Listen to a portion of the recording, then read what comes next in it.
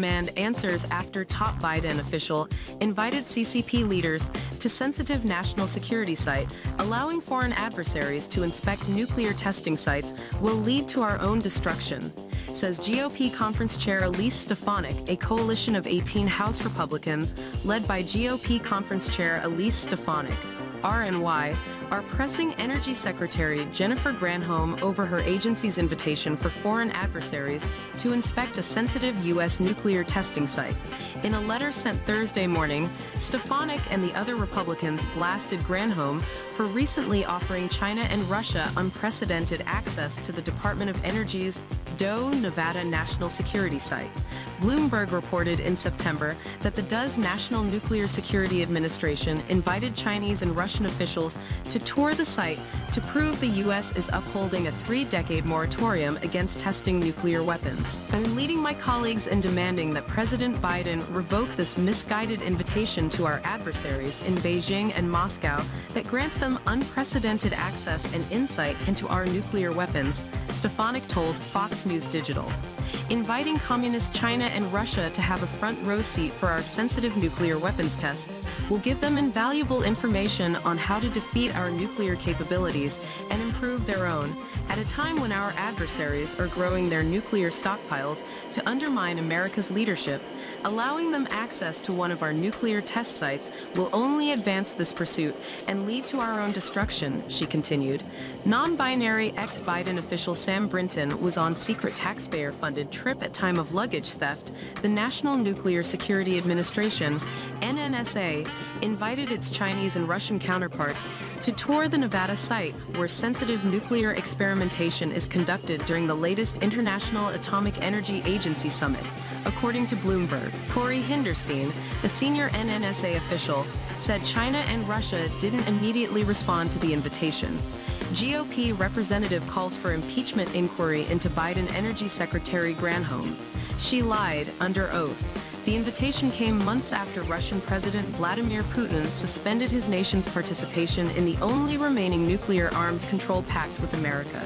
And Putin last week signed a law withdrawing Russia from its ratification of a global treaty banning nuclear weapons tests, in a move quickly condemned by the State Department and which is evidence of deteriorating relations between the two sides.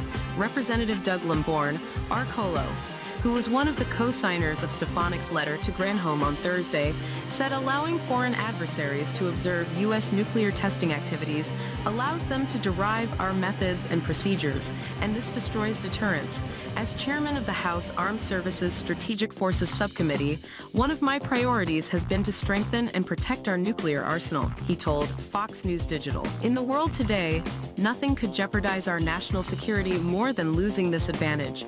I was stunned to hear recent reports of Biden administration officials inviting citizens from our two greatest adversaries to observe U.S. nuclear weapons tests. Russia and China should not have insider access to our testing.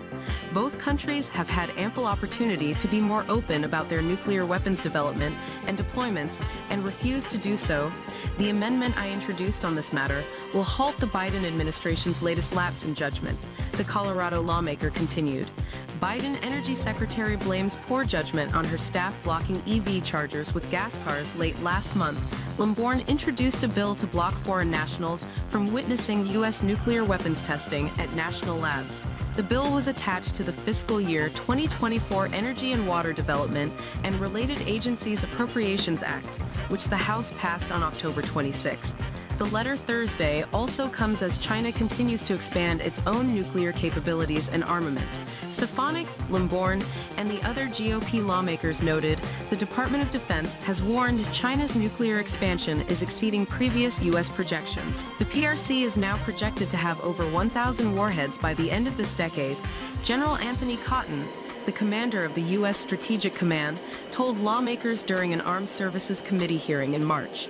In their letter, the Republicans told Granholm that China now has no reason to halt the aggressive expansion of its nuclear development if they are given this access while offering nothing in return.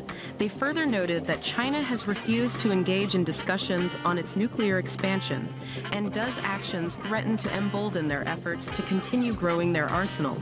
The notion of granting America's adversaries access to our military sites and enabling them to gain information about U.S. nuclear capabilities is deeply alarming and fundamentally absurd, Representative Rob Whitman, RVA, another letter co-signer, told Fox News Digital.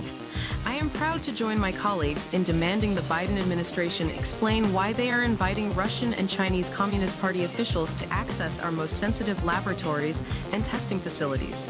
In addition to Stefanik, Lamborn and Whitman fellow reps, Joe Wilson, RSC James Moylan, R Guam Bill Posey, R Florida Pat Fallon, R Texas Chris Smith, RNJ Ashley Hinson, R Iowa Carlos Jimenez, R Florida Scott Desjardins, R10, John Molinar, R Mish, Lance Gooden, R Texas Brett Guthrie, RKY Dale Strong, R Alla, Julia Letlow, Arlo Robert Adderholt, R Alla, and Brad Wenstrup, R Ohio also co-signed the letter.